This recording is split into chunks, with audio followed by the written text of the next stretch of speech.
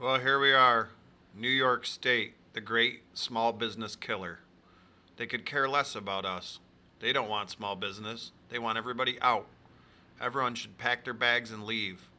Here's another login to verify. Look at this. Alert, alert, tip, alert. I don't even think they know what's going on. This is ridiculous. How is anybody supposed to understand all this? And then you got 12 messages. It's all you want to do is sell a car. It worked perfect before. You wrote it on a piece of paper, took it to the DMV. This is just another scam to make money for some company who's in bed with some politician, padding someone's pocket, ruining small business. I mean, this is nuts. Any normal person looks at this is like, what the hell? It's so stupid. This is the same message, same message, same message, same message.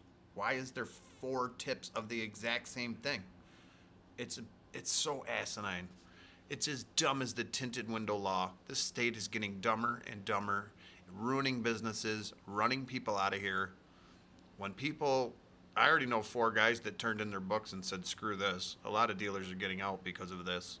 It's not fair. We shouldn't have to be mandated to do this. We should have a choice to still use the paper way.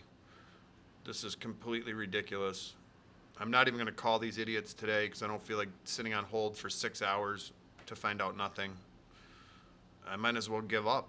I don't know. Turn my books in too. Stop collecting sales tax for these people and stop making money for them because they could care less about us.